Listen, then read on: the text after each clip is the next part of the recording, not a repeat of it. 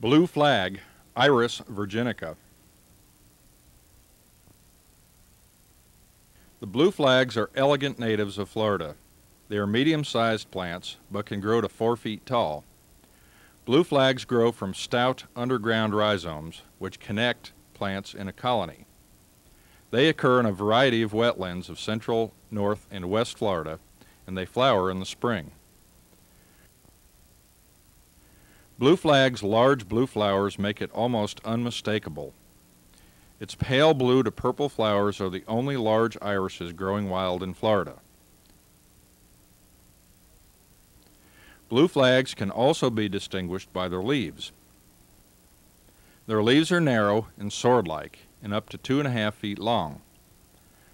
The leaves are pointed and flattened. They arise fan-like from a single base.